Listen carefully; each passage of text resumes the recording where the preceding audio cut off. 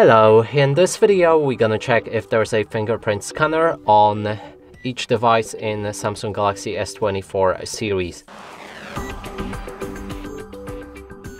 And to do this, first here's Samsung S24, Samsung S24 Plus and Samsung S24 Ultra.